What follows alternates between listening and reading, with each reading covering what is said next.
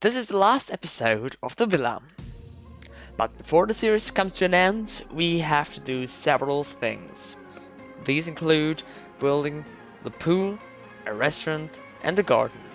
Then there is just lighting left, because most of the rooms of the villa are very dark.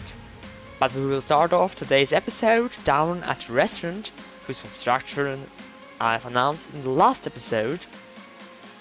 I'm just building this because otherwise the storage system would be totally pointless to build, and the space here wouldn't have been used. And with this, our restaurant is done. As a customer, yeah, I mean obviously the guest or the house owner, you can come here and select whatever you want, and you can click it again to unselect it. And once you've decided what you want to eat, we're just going to press some buttons here.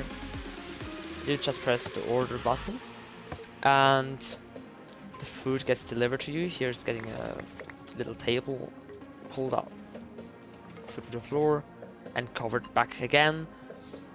Yeah, and this system is hooked up to the storage system. As you can see here, it's just spitting out steak, and somehow no more steak can be used, but the system hasn't realized it yet.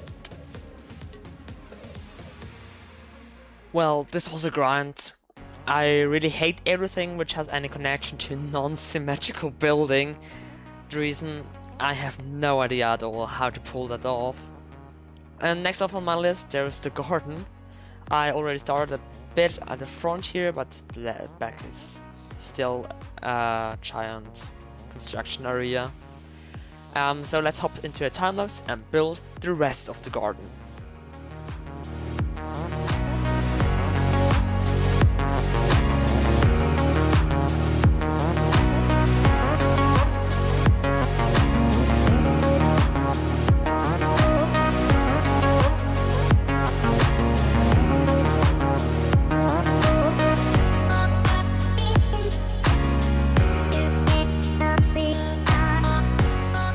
This is the end of the time lapse, and we have ourselves the finished villa.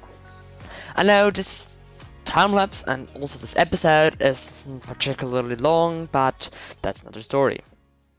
Either way, I am very pleased with the result of this project. In the next week, I will finish up the rest of the stuff which is to do, like lighting up this here, because all of the stuff which is left to do is not interesting enough for an episode, and I do not have enough time to get this into this episode. So this is all we had time for to do for today, and basically everything we had to do left for the villa. And leave a like if you have enjoyed it, and subscribe to get notified about my newest videos, and of course the release of the villa. Until the next time, goodbye!